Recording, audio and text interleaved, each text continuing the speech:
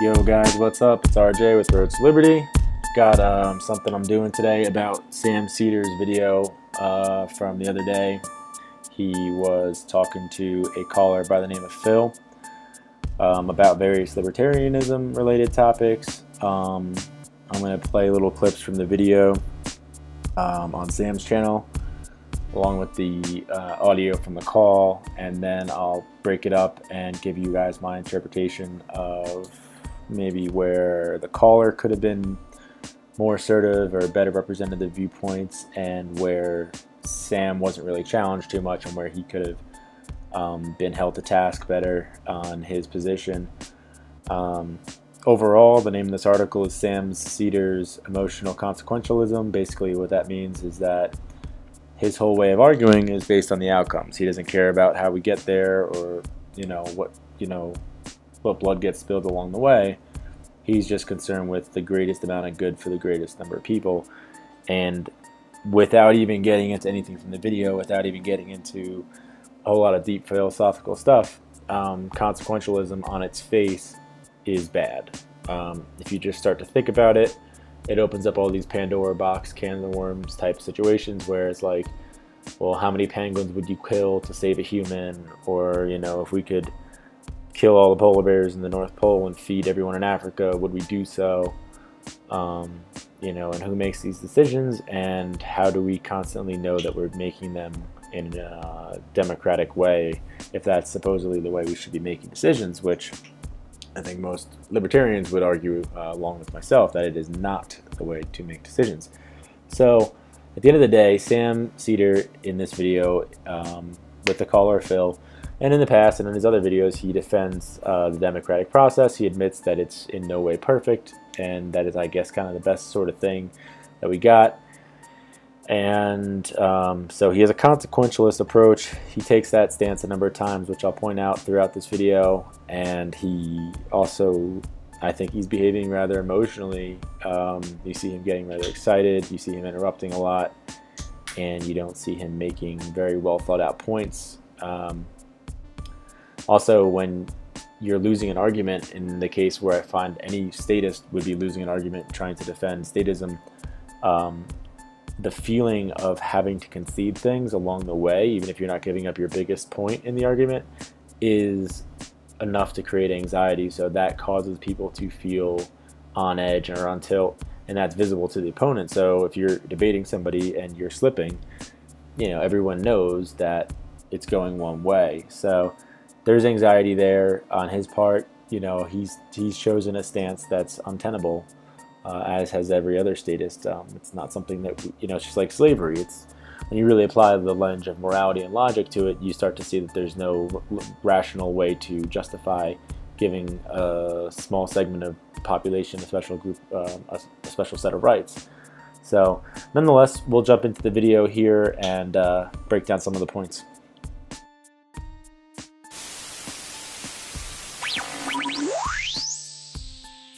So yeah, basically, I think that you have a few mischaracterizations when it comes to libertarians. I think recall you saying that to libertarians it's all about a race to the top, and we don't care about the people who are at the bottom, that sort of thing. Okay. Is that okay? And the thing is, first of all, I don't see society as a race. Quite the right characterization, but to make it to the top in terms of money would be just to produce things that other people want, produce goods and services that other people want. And so, the race in that sense is to serve other people, to benefit other people. So this is this is a simple point that the caller is basically just trying to set up his reason for calling, which is that Sam has misrepresented or mischaracterized libertarianism as a race to the top.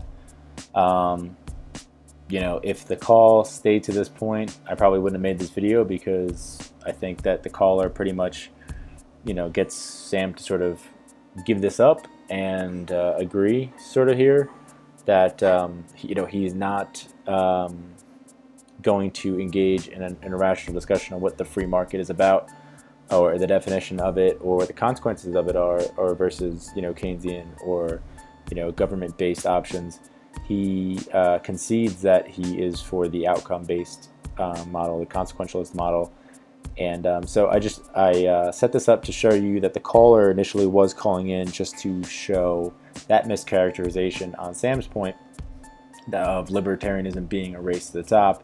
He takes it down correctly, I think, by saying that in order to get to the top in the libertarians' worldview or model, one needs to provide value to the market. One needs to offer goods or services to the extent that someone is willing to exchange for that good or service. So you need to be able to make someone's life better.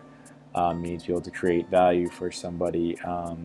Sam doesn't really try to take this down. He changes the subject. So before he does that, I wanted to just give this to Phil, who was a caller, just to point out he nails it right out of the gate. But I guess Sam wants to wear himself out a little bit, as most statists try to do when they get someone who can sort of talk about the fallacies around the state. And I get into this later on in the video, how, you know, you have to ask yourself, is Sam being intellectually honest? Does he actually want to learn if there's a better way other than using aggression, or does he just want to emotionally defend what he's comfortable with and what he's used to? So we'll get back into more of the video. I think that part of your arguments against libertarians depend on a mischaracterization about libertarians' worldview, their motives, that sort of thing. And I don't care about their motive. I'm talking about the results. Once again, you have Sam basically just saying he doesn't care about whatever it takes. He's just all about consequentialism. He's just about the results. You'll be pointed out this a number of times. Should society basically say, you are crap out of luck? Sorry, you made your choice. We live in a libertarian, you know, fantasy world. If you make that mistake, you lose. So this is one of the first spots where the caller starts to mess up in his defense. Basically, instead of answering the question directly whether he believes there should be any involvement on society's part, and to answer in the positive to where we can make libertarians look good insofar as we want better public involvement, we want you know, a multiplicity of options, he kind of goofs that one and sort of concedes that he makes it a pragmatic thing at first, saying that we're being mischaracterized again, and then he brings up taxes, which, while accurate and while, you know, definitely part of the same discussion, allows for Sam to pivot and start to, you know, go after the question of force and taxation, and we get into some other arguments for antiquity and stuff like that. But this is a point in the video, if you're watching the full video, where the caller should have went stronger at Sam and pointed out that you're not crap out of luck in the libertarian model. It's not a mischaracterization. It's more of a misunderstanding. You're not crap out of luck when you need assistance in the libertarian model, because under a pure libertarian society, under a free market, you're going to have a multiplicity of options. Furthermore, I think you could turn the table back around on Sam's view, which is to say that you're more so crap out of luck if you are using the state, because the state has one option. If you don't qualify for that benefit program or that assistance program, then you are truly crap out of luck, because there is the state, because it's a monopoly. You either fit the one-size-fits-all, or you are crap out of luck. So that's what I would have said had I, you know, been on the call there, hopefully. Okay, so how would you help? How would society help that out? Or do you think society has any role? Do you think our government has any role in helping that person out? Not the government, no. Okay. No, because... So okay, it's just if you're lucky enough for a charity to come along and have the resources to help you, you're in good shape. But if you're not, you're crap out of luck. Is that an accurate representation of that of what Ron Paul's saying? Yes, I suppose it is. Okay, so that's what I take issue with, because as another side point too, to the same point of being crap out of luck under the current system, under the libertarian system, I would also bring up that, you know, under the current system, in parts of Florida, it's actually illegal to feed homeless people, and in many areas, you know, I can tell you this firsthand, homeless people are still hungry, and they're not being taken care of. So when comparing the libertarian system to what he's advocating for, which is democracy or representation, and a monopoly government, under his model, we already have the result. We already have the consequential outcome to look at, which is a society where the lowest and hungriest among us are not being fed or not being taken care of on as a rule. You know, there might be some situations where they are, but I'd say that's happening as a result of the free market, at least equally, if not greater, more so than it's happening as a result of taxation or of coercion. So I think the caller Phil should have went there as well. Should have pointed out, you know, under the current system that you advocate for, Sam, we don't have the safety net that you're even arguing for. It doesn't even exist, so it's a failure. It's just a promise, an empty promise. So that should be relevant if something's actually given or just promised. So at least in libertarianism, we may not always have something shiny and pretty to offer for a solution, but we're also not going to lie to you and tell you there's a solution when there's not. So that's what I take issue with, because A, we know there's not enough resources in the world for charitable organizations to do that. B, we know they don't. They just don't. They don't even have the resources, and I don't think they have the inclination half the time. They're not set up to do that.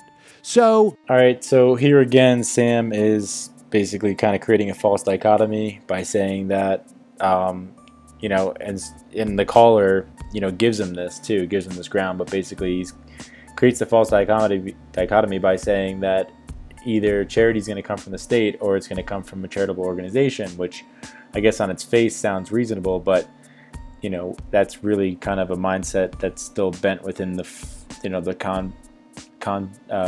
constraints of, you know, a statist paradigm.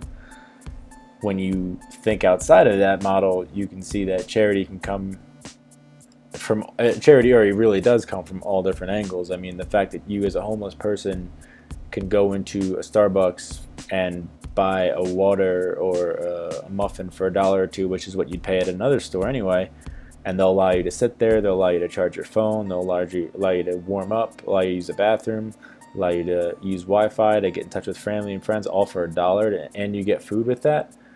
That sounds pretty charitable to me. You know, and I think that if we have to ask ourselves the question, if companies weren't burdened with, you know, such high regulatory and taxation hurdles to clear, and if individuals weren't burdened by such, you know, high taxation, we'd all be in a much better position to be charitable. And we also have to ask ourselves, how many people are homeless or downtrodden as a result of their belief in the state? You know, how many of these people are veterans who believe that they would go off to war and they would get something from that, and they came back ill-equipped to continue their life as their peers are doing, you know, who didn't go. So in so many senses, the system that Sam is advocating for as a safety net is really the cause of there being a poor class that can't provide for themselves. When you add in the war on drugs, where you consider how many families where the sole breadwinners are taken out because of a petty drug offense, and they're put in jail, where the taxpayer pays $100,000 to put a man in jail that otherwise would have brought home $30,000 to an otherwise extremely happy family. But now that family not only isn't supported by that person, by the breadwinner, but now the state's supporting both parties. And, you know, that's happening on a large scale. So unfortunately, the caller didn't have maybe the control or the time to really pivot it in that direction, but you know, it'd be time there to talk about Rothbard and talk about, you know, Molyneux and some of the other bigger thinkers in the libertarian you know, ideology, and to discuss how these minds have talked about ways to, you know, get charity. You know, I think it's great PR for a corporation to offer charity, you know, in some form. You know, even if it's, you know, free meal Thursdays for homeless people or whatever the case may be. I think that when you take away the regulatory and the taxation burden, the ability for companies in the free market to offer charity as sort of a PR maneuver, I think would start to become more and more common. So caller didn't go there. That's something I would definitely highlight as a a caveat to libertarianism or to free market organizations of society, where you're not going to get that flexibility when you have the monopoly on charity. When it's done coercively through one centralized source, no one's going to go out and try to start their own charity on the side. Just like no one starts a competition to the power company, no one starts a competition to the roads, because they're done centralized and they're forced to be done that way. So my first, you may not like the first way that I characterize it, but that's the truth. Okay, you're just saying, like, we have no problem if someone divinely intervenes. We're not pro people dying. We're just like against any attempt to save their lives if it is done in an organized fashion by society.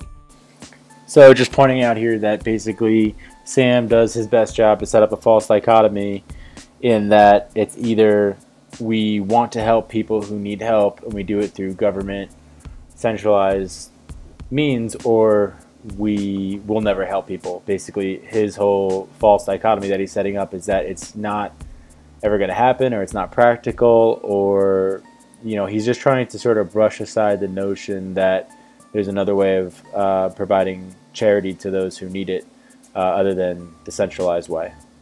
I think the same moral rules apply to everyone. Okay, you agree with that? I don't know. You have to be more explicit. I think this part of the video is really telling, because the caller asked him a straight up question of whether he basically believes that rights should be universalized. He said, do you believe that the same moral rules should be applied to everyone? And Sam takes a second to think about it and eventually goes with, I don't know. And then kind of asterisks it with probably, but I have to hear where you're going. So it's almost like he doesn't want to be caught, but if you're afraid of getting caught, or if the person you look to for your moral views in life is afraid of getting caught on the question of whether they think rights should be universalized, I think you could form your own conclusions from that. But do you want the person that's guiding your moral judgments to think that there should be special pockets or categories of rights for special people? The caller is just trying to get Sam to acknowledge that everyone should be bound by the same rules. That sounds like a pretty fair statement to me. I don't know what you have to be born into or whatever to get into the special class that Sam thinks there should be a separate class of rules, I guess government, but voting or being nominated or being in the right place at the right time when the other guy dies, if you're the vice president or something, that to Sam is enough to be in charge of our fate and destiny. So continuing with the video. And therefore, for you, taxation is essentially theft at the end of a gun. And I would say to you, yes, it is. And what is your alternate version of society? Because I'll tell you. So this is the typical posture of a statist losing an argument. Basically, he's going downhill insofar as he completely admits defeat on his primary premise. He says, yeah, okay, taxation is theft at the point of a gun. And then he goes on to say, in the form of somewhat of an antagonistic question, in the sense that he doesn't look for an answer. He doesn't follow the question through with an honest... He doesn't let the caller really get enough time in, or, doesn't give him a chance to really fairly answer the question. But nonetheless, he does admit that taxation is theft, and that his whole society that he advocates for, which is basically progressivism, he basically wants to go for whatever policy that makes tomorrow a little bit better for the worst among us, the lowest class, I guess you could say. He wants to try to raise the quality of living as best as possible every day. A noble cause, but he's a typical consequentialist, typical pragmatist, insofar as he doesn't want to look at the way things work. He just wants to look at whether... He doesn't mind pulling strings and closing his eyes and connecting all the wires and cords underneath the hood of the beast. He just wants to make sure that the output is right at the end, which might work for some time, but it's not a good long-term plan. You want to understand how things work, and you want to be able to cook a meal to taste the same way every time. So, long story short, he admits defeat right here, and if if he's listening to this, or if any of his people who share views with Sam are listening to this, I would ask you guys to be intellectually honest and to try to at least do what he wasn't willing to do and entertain the alternative of a coercive society. Look into voluntarism. Look into, not in this specific video, but in some of the other videos on Road to Liberty, some of the videos on voluntary virtue, some of the videos on Stefan Molyneux's channel, Freedom Fiends, Free Talk Live. Look into the other prominent voices in the discussion and find out what these thoughts are based on, because Sam is just advocating for a consequentialist outcome. He's just advocating for whatever works best today we'll run with. He doesn't have principles, and he's admitting that. He's saying, yeah, I work off of theft and force. So he asks for the answer, but my statement basically from here on out, I'll give you some more insight on the video, some more coverage, but basically he's saying what's the answer, but he's not actually looking to understand the answer. So maybe you will, hopefully you will, hopefully you'll keep studying and go past Sam. He just wants to believe in the God of the state, and damned be us for all of the side effects of war and of regulation and taxation. I guess we have to just deal with that because Sam feels like that's legitimate. Because I'll tell you something, contracts are also enforced at the butt of a gun by government. Well, yes, but hold on. Contracts are things, things that I think are morally enforceable. Contracts are contracts that people have taken upon themselves. Okay, so we're going by your morals. That's voluntary. Okay, so we're going by your morals.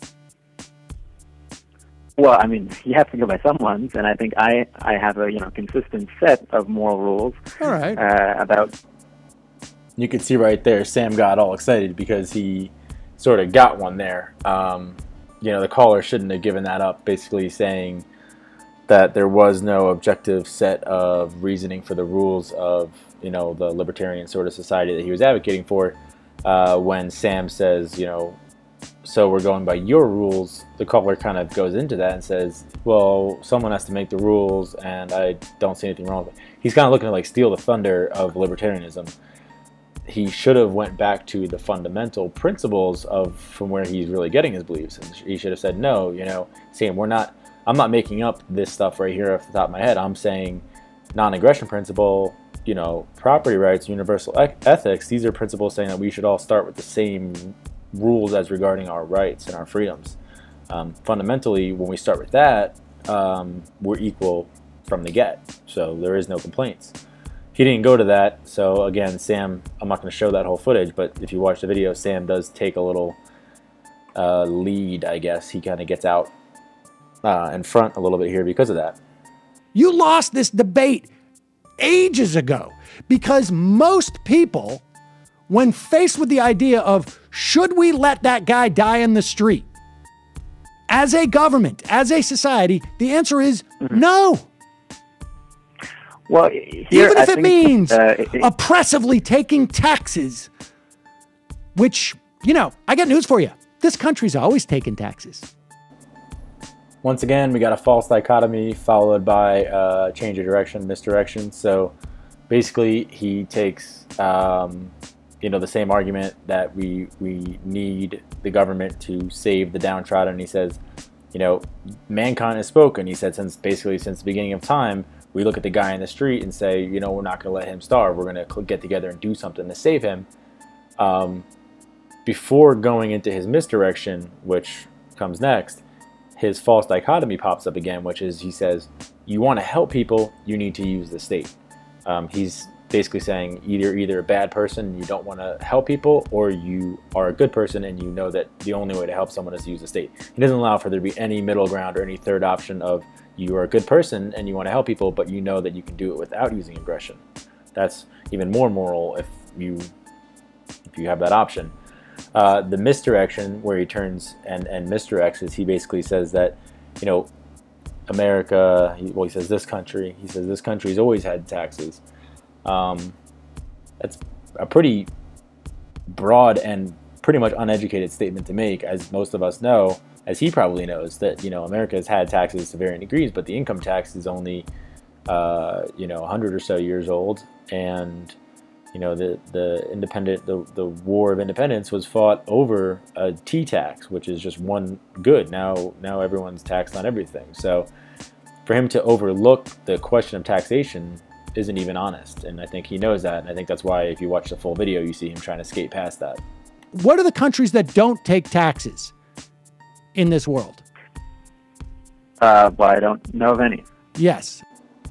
So here Sam makes another couple of fallacies. Basically, he's making the appeal to tradition, which is a conclusion supported solely because it is long held to be true. So he's basically saying, you know, the effect of that type of arguing is saying, he says, show me a country that doesn't collect taxes. So almost like, because no country is moral in its fundraising, he uses that as evidence to say that no country can be moral in its fund. And I think in some senses he's actually correct, even though he doesn't mean to be, because then by definition it wouldn't be a country, it'd be a club, it'd be an organization. But he doesn't take that logical conclusion himself. He doesn't get that far through. He just points out, well, there's always been taxes in every single country, and there always will be. So it's an appeal to tradition. Or there's another one, which is actually the retrospective determinism, which is the argument that because some event has occurred, its occurrence must have been inevitable beforehand. So it's like, well, here we are today with all these taxes, and there must be no other way we could have done it. So yeah, of course, you know, on a lot of people just watching this, I didn't even know the names of the fallacies. I had to stop and, you know, get you guys that, but I knew he was trying to use some amateur junk to try to, you know, slip past the fact that he already admitted that taxation is theft. You know, you gotta, you know, find weird ways to worm out of that, and he's basically just pointing to antiquity, pointing to, you know, the past, and saying, well, we've always had taxes, so there must be no other way. So you actually have to own the implications of your philosophy, your set of beliefs, whatever you want to call it, your religion. This one's kind of funny. Obviously, he could say the same thing to himself. You know, I think that's where we kind of start going in circles. Our camp and his camp, he's basically saying, you know, you libertarians got to own the results of your actions, of your beliefs, which he thinks puts us in the corner of accepting that we want the guy in the street to die. But he doesn't want to go so far as to own the results of his taxation. He doesn't want to accept the drones. He doesn't want to accept the NSA. He doesn't want to accept what happens when you give government a blank check, signed check. It's blank. You have this sense that philosophy and this political theory of yours has to be about consistent principles. No, I'm interested in outcomes, better outcomes for people. That's my principle, period. I don't care if what I'm saying falls into a rubric of libertarianism or liberalism or progressivism or Bolshevism. It doesn't matter to me. This is where Sam Seder leads the progressives right off a cliff. I mean, he's all on board with consequentialism so much that he says, I don't even care what it's called. I don't care if it's called liberalism, conservatism, Bolshevism, thisism, that. He doesn't care if it's called Nazism. He doesn't care if it's called, you know, fascism, Stalinism. He just wants the best results, and he's not using science. And he's in this previous clip, you hear him basically denouncing science. He says, you know, well, I don't need principles. I don't need you know, all these principles for philosophy. I just need my results to be good. Well, if you don't have consistent principles when you run an experiment, it's not science. It's just throwing crap against the wall and seeing what happens. It's not actual science. Actual science is when you have a basic environment that's consistent and you can hold consistent where you can do experiments. So he doesn't want to even start with any kind of ideological framework. He just wants to shoot for his results from the hip. And libertarians are trying to scream at him and tell him, look, we know where this bus is going to go, buddy. Like, you need to have a map. You need to have a compass. But he just wants to, you know, assume he knows where to go, and he doesn't want to acknowledge that he's still, even if he did know where to go, he's still just one person, or the voters are just, even if they're lucky once and they chart a good course, and then the next time they don't, because you don't have a true compass, you don't have a true map. So this whole point is definitely made clear if you're watching Sam's content here, and I just encourage people to not look at this man as a moral compass. He's just arguing for consequentialism and, you know, subjective morality. Whatever works during the day and whatever works during the night doesn't have to be consistent. Just whatever works to get you through. So I don't support that. Because there's always going to be a situation where winners and losers are being chosen by a government, unless you get to your free market, which does not exist. What? So you're just going to go towards this goal that does not exist, and all it's going to do is the government is going to choose large corporations further and more and more and more. That's all that happens. All right, so Sam seems to start to confuse himself. He's confusing me. He's confusing everybody. But when you're not making sense, it's impossible to not be confusing. He's now admitting that governments pick the winners and losers, but yet he's still advocating for government as a means of having equality for the. So if the governments pick winners and losers, and you're advocating for more government, and I'm advocating for less government, you want the winners and losers to be picked, if that's what I understand correctly. I just want the winners to be people or entities which provide more benefit for more people. Okay, and the way that that is accomplished is by letting the free market take its own course. You want the most benefit for the most amount of people, then you have to let the individual people decide what's beneficial for them and what is not. By writing a policy, you try to enact a one-size-fits-all solution to a bunch of people's individual lives who are unique and special and don't fit into a one-size-fits-all solution. So if you really want what you say you want, Sam, which is the most good for the most people, is you want to return the choice to the individual to decide how to govern their own life. I will My disagree roads, they're receiving that just as my much infrastructure. as you. I mean, go ahead. My roads, Okay. my infrastructure. Okay, for which they also pay, mind you. But I mean, they certainly didn't pay enough to build the roads. Walmart didn't pay enough to build all the roads in this country. I'm sorry. I swear I'm not doing any real fancy or crazy editing here. He just jumps right into roads. Like, I had to put that in the video. It doesn't fit into anything. He doesn't have a logical segue into it. He doesn't really have a logical way out of it. You can even see him when he talks about Walmart not having contributed equally as the citizens did, whatever, to the roads. Even the look on his face when you see the clip, you can tell he's not even sure why he brought that up. He's not even sure why that's relevant. He's just like, roads. So check that off. Statist defensive argument, roads. Okay. Yes, no, I know. In your world, there's no difference between a government and some dude who just walks down the street. But in my world, there is. That the fact that we have democracy, that we vote for this, as flawed as it may be, does give them legitimate power. We are citizens of a country. We're not just some aliens who are meeting in a space bar somewhere. So a few things. First of all, you can see Sam's getting excited. He's getting emotional. He's like, we're not aliens meeting in a space bar. Like, you know, that's neither here nor there. That has nothing to do with anything having to do with the argument. You know, he's saying what he's trying to defend is his statement that to him, a government is different than a dude walking down the street. He says, to you guys, to libertarians, a government is the same thing as a guy walking down the street. To me, it's different. To me, because we vote, because we have representatives, it's different. But what he doesn't want to acknowledge is that's just to him. So his system says, whatever I think is okay, I can impose upon you. He doesn't seem to want to acknowledge that the libertarians, at least, aren't trying to do that same thing. We're not trying to force anything upon anyone else. We're just trying to be left alone. He's saying, well, because other people vote, I have the right to not leave you alone. I'm sorry, dude. There is a difference. Like, you've got to get this through your head. Or essentially he's saying mob rule. He's saying there's a lot of us and we all want to control you, so get this through your head. We're going to control you. They go on and on for a little bit more about minimum wage and about the notion of being able to sell yourself into slavery. That's kind of Libertarian 101 stuff. The minimum wage thing, we have stuff on Road to Liberty about that already, a few different pieces. And the ability to sell yourself into slavery, I'll just dispel real quick by pointing out that it's not the most profitable arrangement for the slave holder or the recipient of labor to have a slave relationship, because then you basically take on all the accountability for that person's well-being, and they don't have to take good care of their body. They treat it as a renter because they don't own their body anymore. So the best scenario for everyone is for each of us to have our freedom and our liberties, and even the free market would sort that out. Slavery is not very efficient once we have machines. But I don't go into that. I don't go into any of the other little side arguments they have about minimum wage and stuff, because the main point of me making this video is to point out that Sam Seder is not a guy to be taken seriously for his philosophical, moral, or political views. He is a guy that likes to talk about religion, likes to talk about some current events. He's an atheist, and good for him.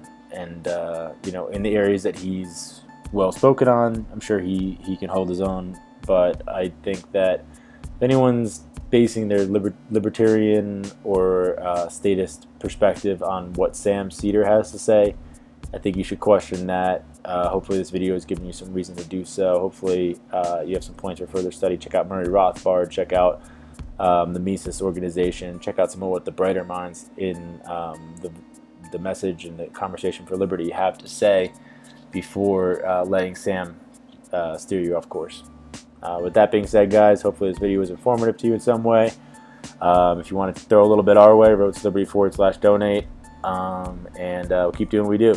All right, guys.